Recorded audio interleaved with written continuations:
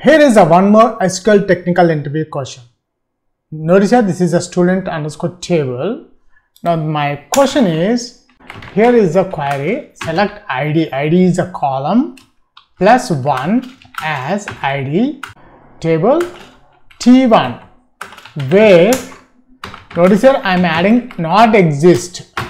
Select 1 from stu underscore table T2, where T2.id is equals to T1 plus id, T1.id plus 1, and id is less than select max id from stu underscore table.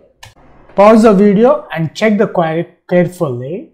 I want the result. What will be the output? Please leave your answer in the comment section when I execute the statement.